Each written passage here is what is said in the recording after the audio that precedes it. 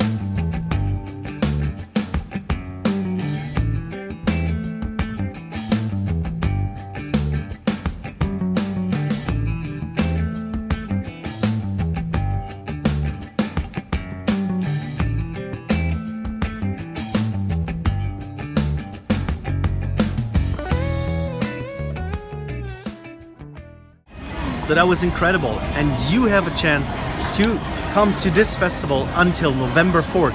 Unfortunately, you will not be able to try the bowls I had today because I think until I publish this video, they will already be gone. But as I said, until November 4th, ramen bowls are 870 yen a piece. What's there not to like? It's super easy to access from Shinjuku station. Give it a try, you won't regret it. And I will be back here, and maybe I'll even do like a live stream. Let's see what we can do. And that's all for today. If you like my videos, click like, subscribe, and I'll see you in the next one.